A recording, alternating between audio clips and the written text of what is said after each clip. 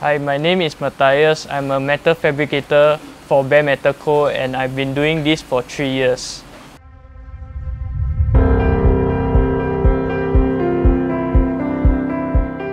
So my family started a metal fabrication company that specializes in sheet metal fabrication.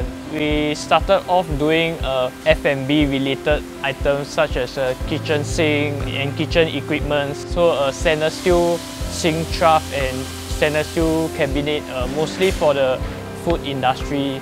But then sometimes we also fabricate for the medical sector as well. We also do industrial tanks like water heating stainless steel tanks, and we fabricated stuff such as letter boxes, which are more commonly known.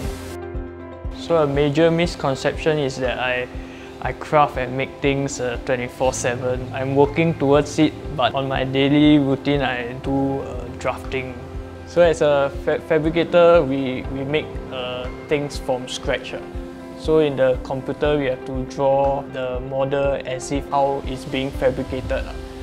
So the decision to do metal fabrication came really late despite being in the workshop since young.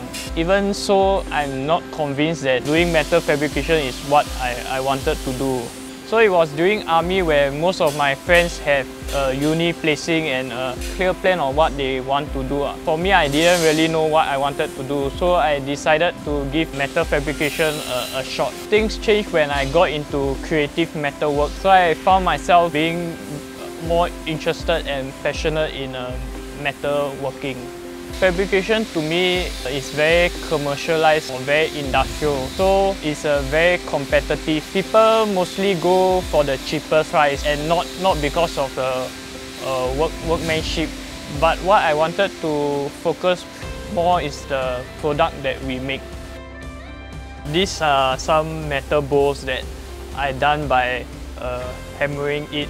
So I raise a flat sheet of metal and form them into bowls. It's actually many hours of continuous hammering. These are marks done by a Metalsmith method.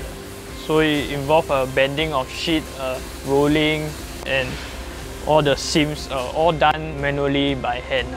So as a crafter, when I see other crafters' amazing work, it makes me wonder how they make it, and it inspires me to try it out. So I hope when people see my work, they feel the same way too.